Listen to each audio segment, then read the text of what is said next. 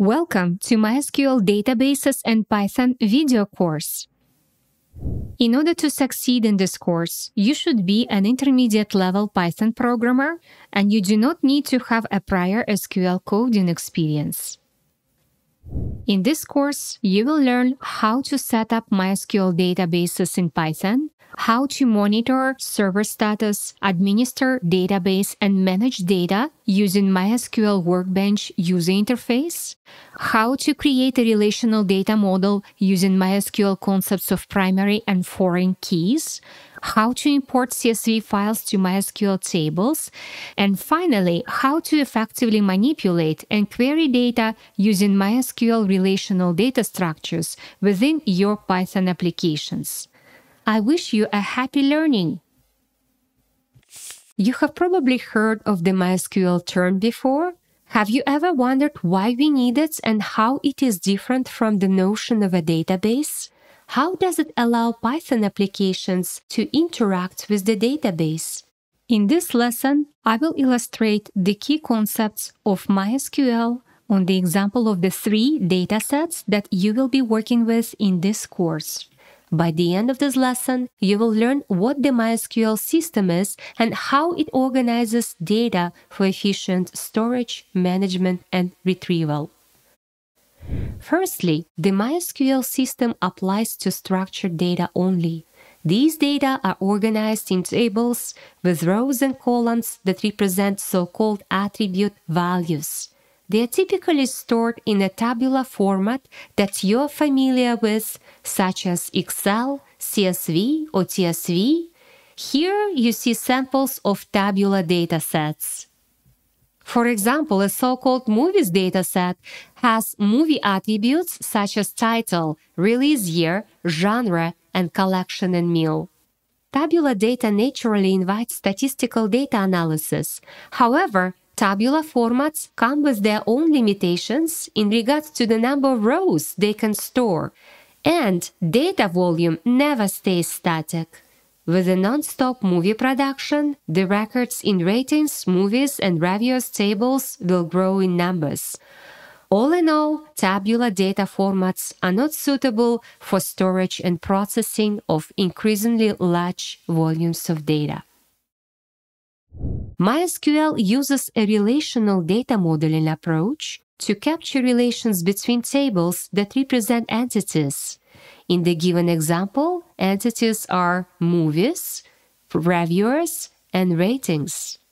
In MySQL, a unique identifier is assigned to each row of the table.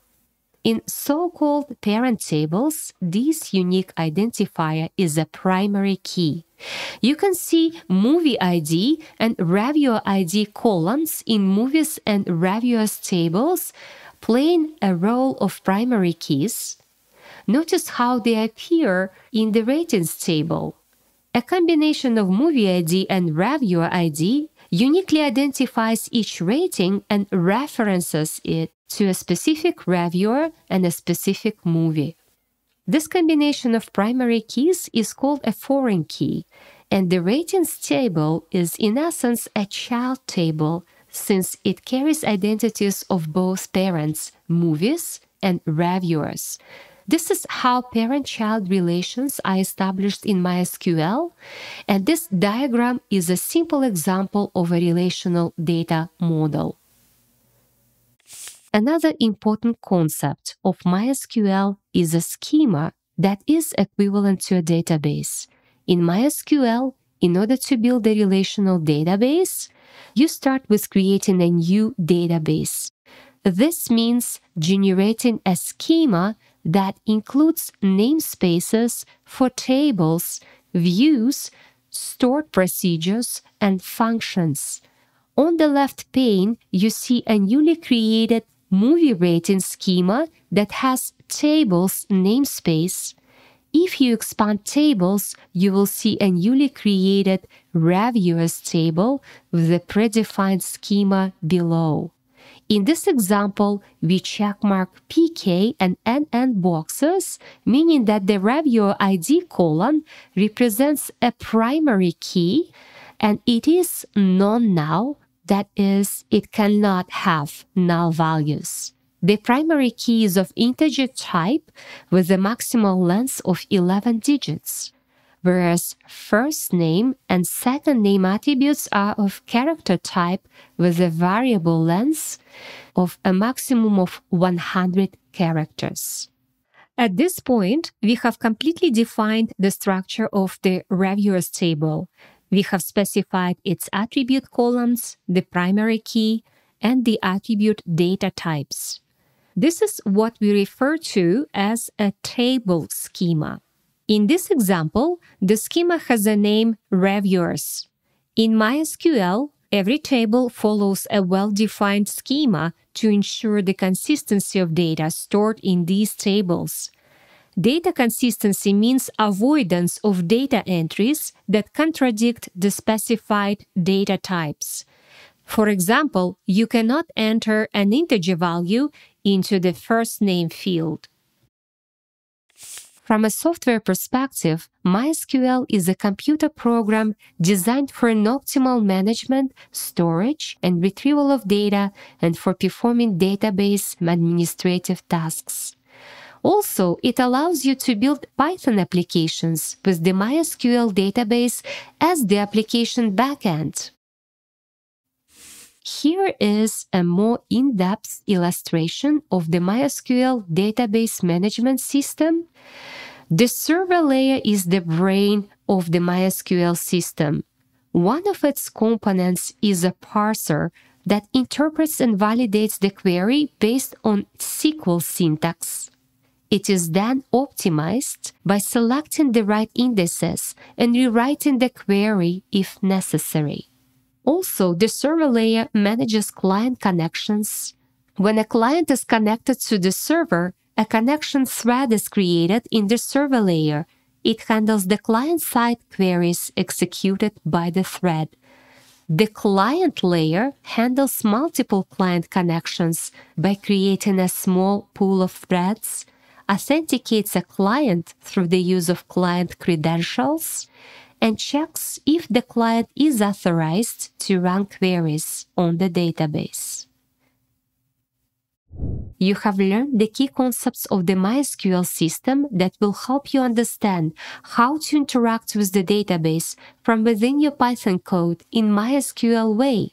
You have an understanding of the importance of a relational data model that consists of linked tables. The MySQL database management system leverages this model to perform efficient data storage, management, and retrieval operations. In the previous lesson, you learned that MySQL is a relational database management system that enables users to store, manage, and retrieve structured data efficiently. This lesson will guide you how to set up a local server on your computer. It is highlighted in orange color on this slide. Also, it will introduce you to a MySQL Workbench software.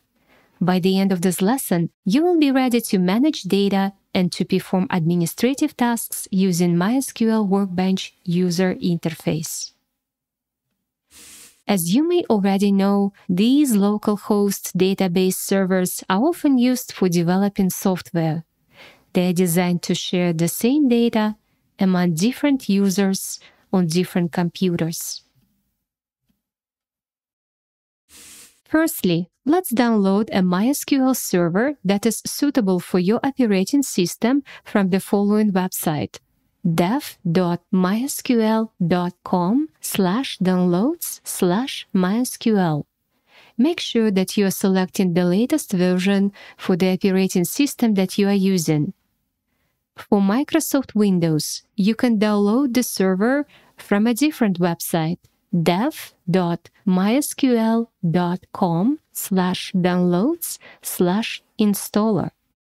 This website contains wizard-like installation tools that automatically install the software for a 32-bit Windows OS. For a 64-bit system type, I recommend that you select the installer with MSI extension, available on dev.mysql.com/downloads/mysql. Another least preferred option is a zip archive that requires manual installation. Next, make sure that you select the latest version of the installer from the drop-down menu. If you are new to the installation process, I will advise you to open dev.mysql.com/doc website, click on MySQL Server, followed by Installing MySQL, and follow a paragraph that is relevant to your operating system. If you are a Microsoft Windows user, it's important to keep in mind that you have to select the correct version in the upper right box. It will then take you to the paragraph 2.3.3 on MySQL installer for Windows.